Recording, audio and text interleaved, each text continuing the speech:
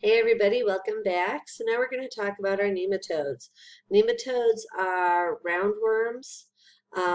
They have a complete digestive tract, and most of our nematodes are free living. They can live in soil or in water, but there are a few that are considered parasites, and those are the ones we're going to talk about. So the first is Ascaris lumbricoides. This is the most common roundworm disease. There are male and female round or Ascaris worms. They can release up to 200,000 eggs every single day into the intestinal tract of the organism that they're in. The juveniles tend to cause damage by moving out of the intestinal tract, and so they cause tissue damage to the organism. Whereas adults, they stay in the intestines, but they can block the intestines, cause blockages, and can cause all kinds of problems that way. So females, like I said, can lay up to 200,000 eggs daily, which would mean 73 million eggs yearly.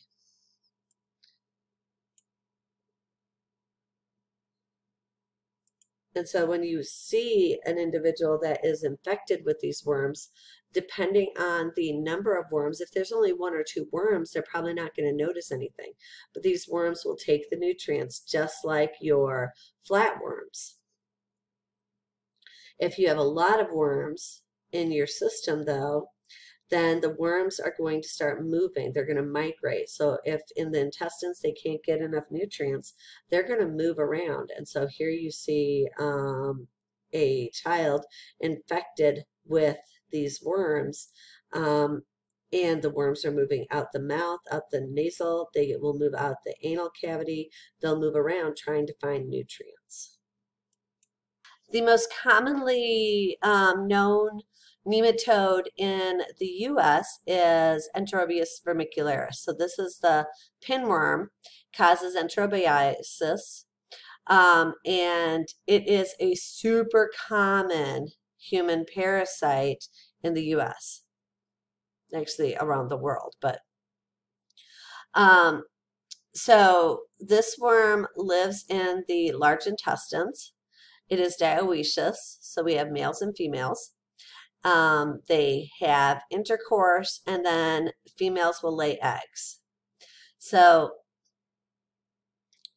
these worms typically infect, or you see this mainly or most often in young children, in toddlers and preschool age children. And the reason for this is they like to play together. This is this worm is very easily passed from one individual to another via direct contact. So let's talk about how the eggs are spread, or how the worm is spread. Females at night, when the individual is sleeping, will crawl out of the anal region from the intestines, and they will then lay eggs around the anus. Children who are infected will often scratch their butt. That's one sign that you have pinworms, is that your butt is very itchy. That does not mean, if you have an itchy butt, that you have pinworms, but that is a sign of pinworms. So the child will itch. These eggs will get under their nails, and they'll also get on the bedding. So then the child will potentially put their hand in their mouth, or they might put their hand in their mom's mouth, or on a toy, and then the toy goes to another child. You're talking about, 2-year-old, 3-year-old, 4-year-old. They are very handsy. And this is how eggs are spread. The eggs are also super light, and so when they scratch their butt at night, the eggs can fall onto the bedding. And then when mom goes to make the bed in the morning and she's fluffing the sheets out, the eggs can move into the air, and mom can just inhale it and get it into her system. So it's very commonly transmitted in households. Now, the crazy thing is that this worm doesn't cause a lot of problems. I would suggest that this worm is actually a commensalist and not a parasite, in that it doesn't really cause any super serious problems unless it gets into the wrong areas of the body. But it doesn't tend to do any real major harm except for causing a little bit of itching. And the itching is only seen in a small number of individuals.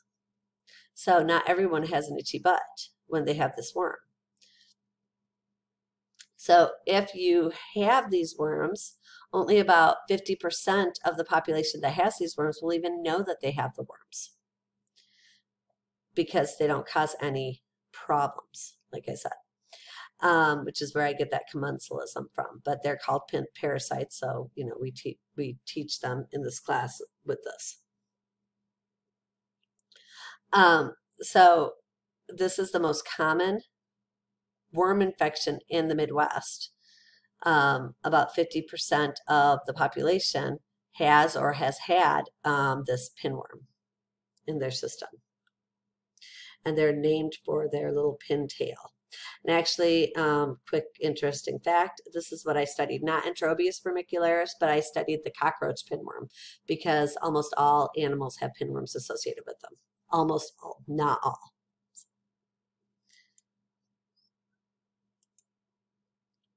The next worm is Necator americanus. This is the hookworm. Hookworms are interesting as well. Hookworms will take about a small amount of our blood every single day. They drink our blood. So instead of just taking nutrients from the blood, they actually feed on our blood. So one hookworm isn't going to cause a lot of problems, but when you have a lot of hookworms, that's where you get a lot of problems. Eggs, and that can cause severe anemia. Too many, right? Eggs are released in feces. The larvae hatch in soil. The larva then will move and penetrate host skin. So if you walk around without shoes and socks on outside, they're going to penetrate your skin. They get into your circulatory system. They move to your lungs. From the lungs, they'll then migrate up to the throat. And you know how you get that weird itchy feeling in your throat and you're like, and then you swallow?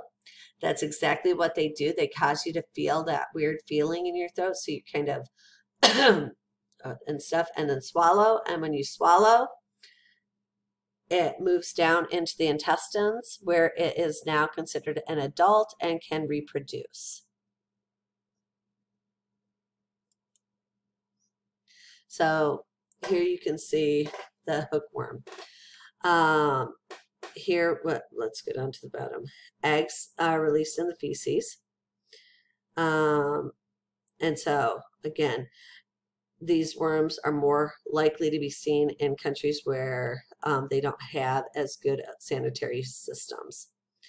The eggs then can move to, and so I will say also, these can be found in other animals, so not just humans. The eggs then hatch. The larva can move in the environment. They penetrate the skin. Once they get into the skin, they then are going to move into our blood. They move up through our circulatory system till they get to the lungs. They enter our lungs. They crawl up into our trachea, wait for us to cough because we have that uncomfortable feeling, and then they get swallowed down into the intestines, and that's when they are able to reproduce.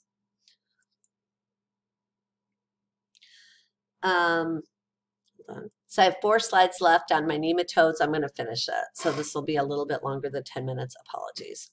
Trichinella spiralis is our pork worm. This one causes trichinosis. And so this is a parasite of organisms that are called omnivores. So humans, rats, pigs, any organisms that eat both meat and vegetables.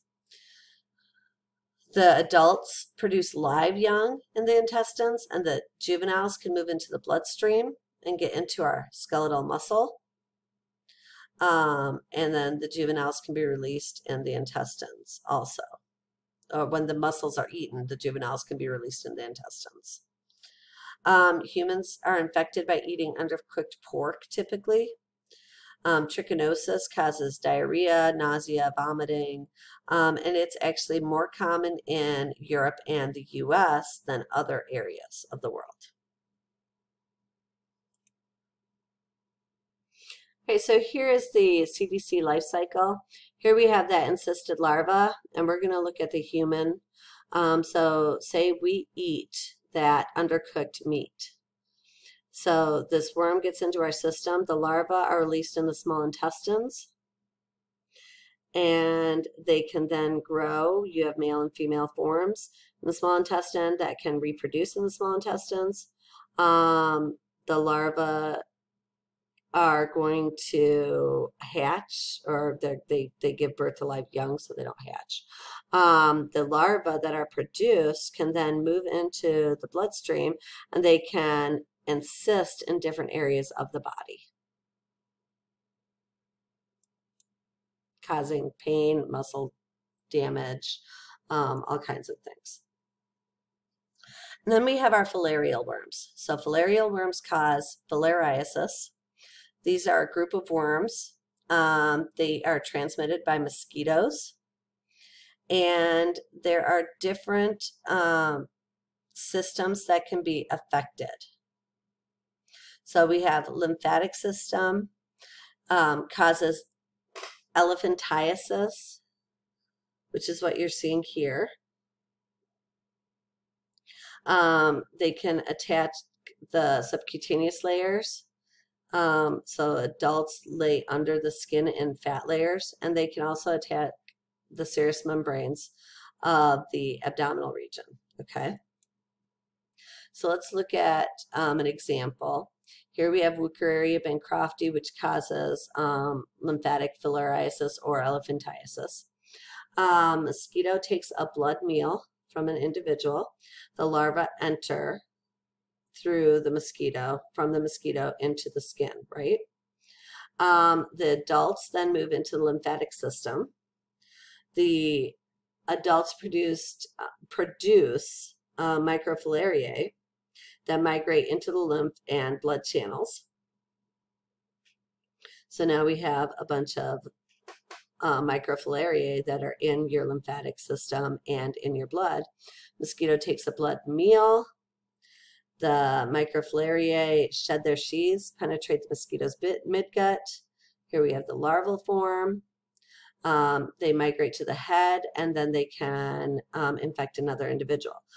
The more worms we have in our lymphatic system, the more likely we're going to have blockages in those vessels. And when you have blockages in the vessels, that's what's going to cause the swelling, because now, so one of the major functions of the lymphatic system is to pick up excess fluid that did not get reabsorbed by our blood. And so you end up having a lot of extra fluid in those areas. I'm going to stop here. This has been 14 minutes, so this is long enough. And we'll get into our arthropods next. Bye.